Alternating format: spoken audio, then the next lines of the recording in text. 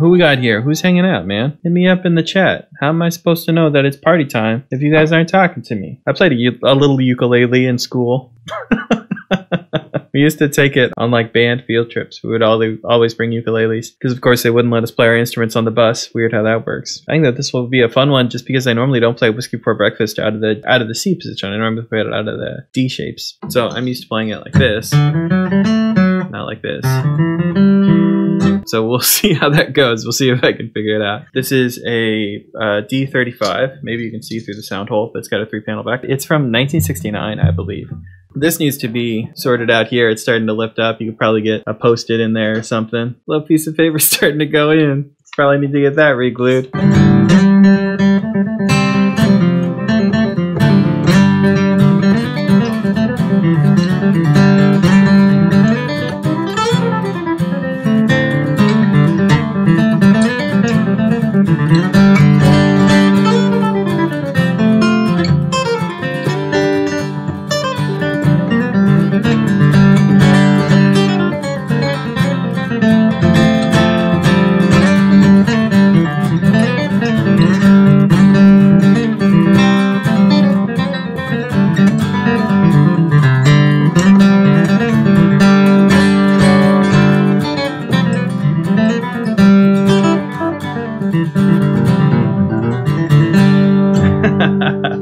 Alright, let's go listen to this break and we can start transcribing. Also, I wanted to say, if Homespun does have a tab for this, go out, get the Homespun video. I cannot replace the magic of a Homespun VHS. But seriously, get the DVD. I'm sure it comes with a tab booklet. I'm sure it's something that's more reliable than what I'm about to do because I'm just about to transcribe it live and I might make mistakes and all the rest. Oh, Whiskey Before Breakfast in the key of E flat. Do it, Norman.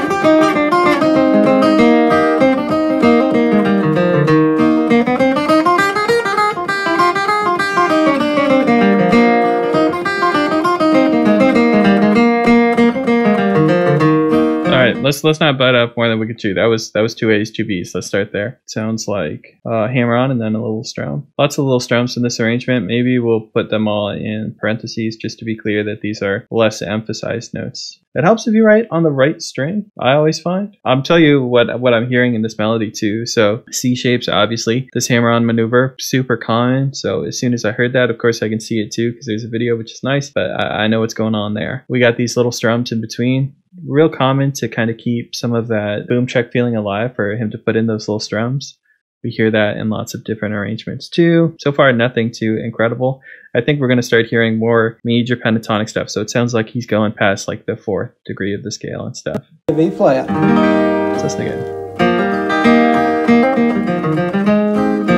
Da, da, da, ba, da, ba. Now we got little strums over the F chord. I will prove to you what I wrote as well. So far we have this.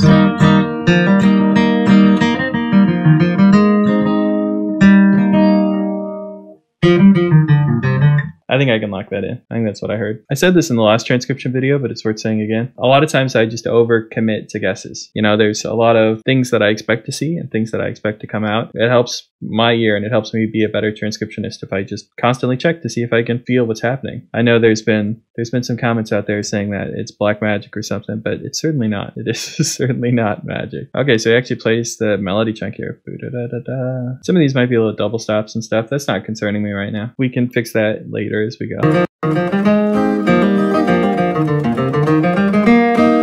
And of course, as soon as I say that we can fix that later, I'm going to go back and fix it because I can't stand looking at it now that I heard it.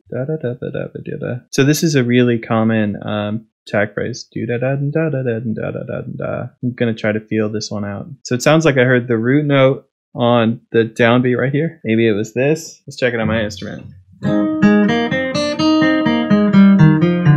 Yeah, I believe that. I hope you're all playing along on your guitars at home, seeing how wrong I'm getting it, or how right I'm getting it, you know, either or. But let me know if you find anything. You know, I appreciate the comments. And I want to know if you see that I got something totally wrong. Let's fix that key signature, put the capo marking, all the labels. The reason why I'm more or less finishing up this part is because I think we're going to hear more of this. Copy and paste action is going to happen. So it helps if this section is kind of finished up. Make the copy and paste process easier. Yeah, that's what I was talking about. So we get this strum again. And it sounds like he's going back to the top, but I don't think he played all of this identically because I remember hearing some drones and stuff.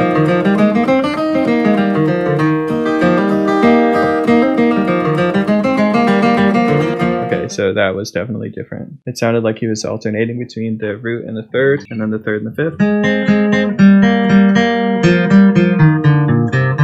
I don't know what you mean, Joey, but I love you. The unison is the most important interval. Oh, okay, yeah, of course. You're talking about like the drone move that he's about to pull. All intervals are equal in my eyes. Oh, man. Sounds like he actually hits the open string right there. And this sounds like it is the open D string.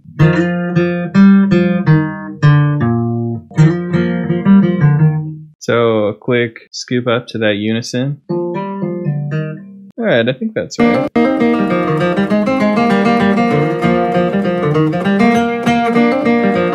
Whoa, did you hear that? We couldn't see his right hand in the footage, but it sounds like a drone.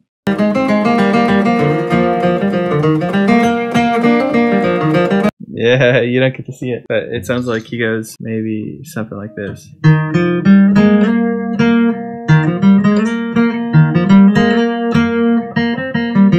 And I think he goes back to this line he played earlier. And there we go. Let's make sure that's actually true. That was a lot of copy and paste.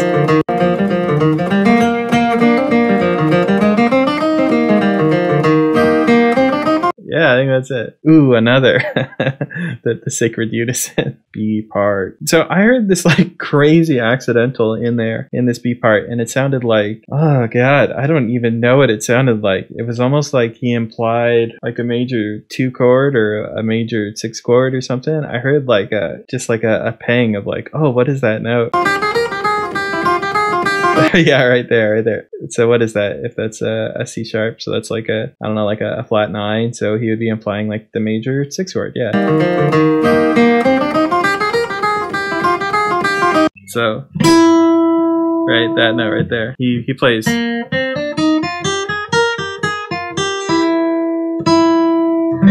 I heard that note is like an A major chord. It doesn't make sense functionally or anything. That's just what my brain tried to classify that as. What a funky little line. We got to do the old slow down routine. You hit the settings wheel, you go to playback speed, you select something a little more reasonable. Let's go down to half speed. Okay, that's where we were.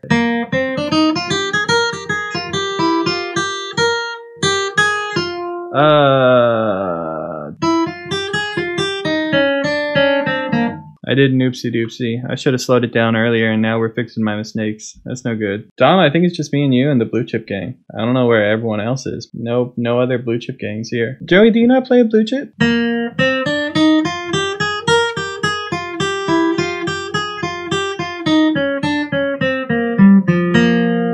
The problem is picks are easy to lose. Yeah, I hear you, man. I think that the first time I got an expensive pick, which would have been about like a $15, I think they're $15, the John Pierce Fast Turtles, their casein pick. That made me not lose picks anymore. Suddenly I was very concerned about where the guitar pick was at all times, and I treated it a little more carefully. And like I said, I've only ever truly owned 2 Blue Chips in my life, and one of them I snapped, and this is my second one. So yeah, I've managed not to lose them, which is pretty lucky. You know, fingers crossed and all that.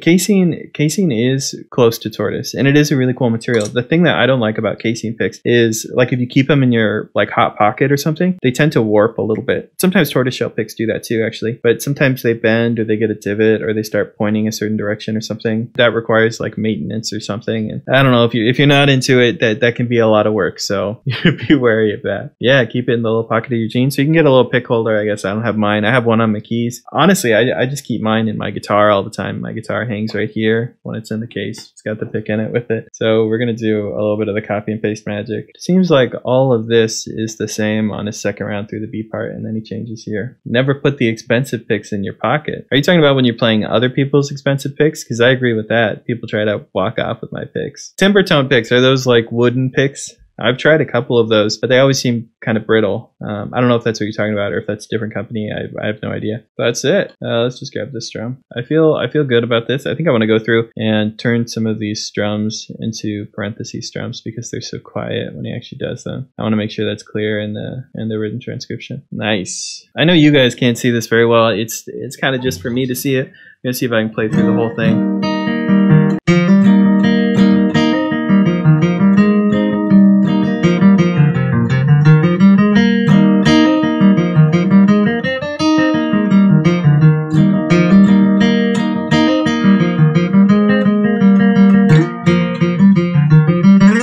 Whoops.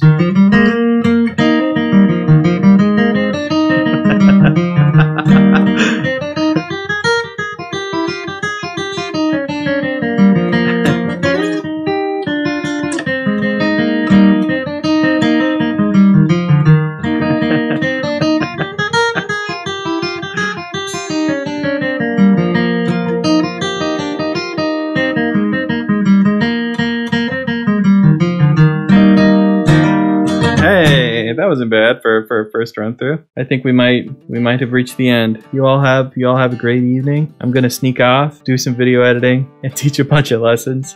I'll see you all later.